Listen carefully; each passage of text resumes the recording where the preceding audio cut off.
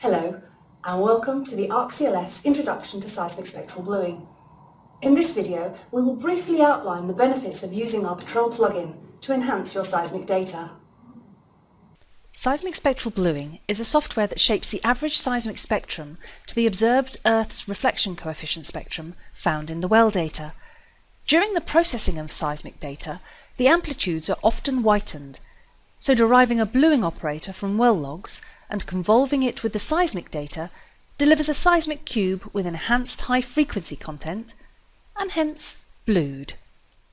To access seismic spectral bluing, go to Geophysics in the Process pane, and then double-click on Seismic Spectral Bluing. This will launch the SSB Petrel dialog window. Then we press Create Operator to launch the Seismic Spectral Bluing Analysis tool.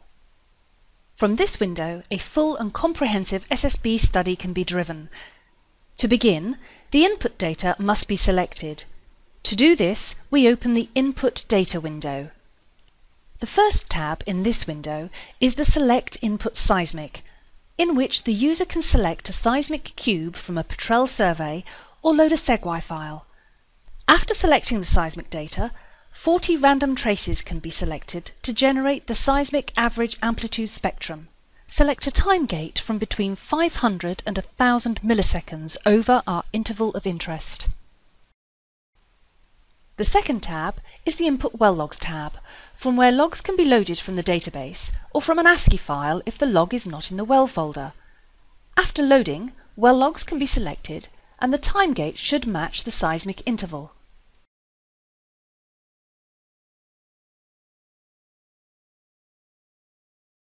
In the Design Operator Control window, there are parameters that help improve spectral bluing operator creation.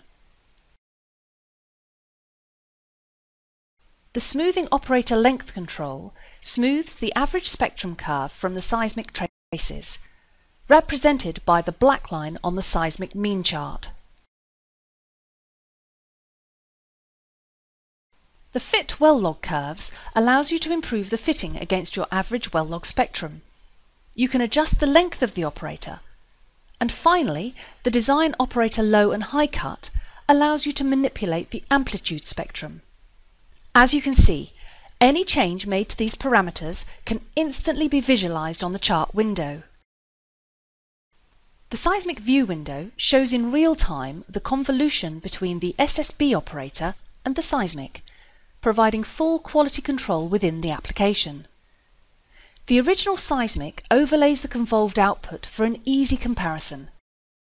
Any changes made to the bluing operator parameters automatically updates the convolved output. Once finished with the design of the bluing operator, this must be saved before exiting the application. It's also possible to save into a file all the parameters and settings used in the current session, something very helpful and time-saving in case you want to come back and make changes. After saving the operator and closing the application, the selected seismic data and the just created SSB operator will appear in the SSB main window.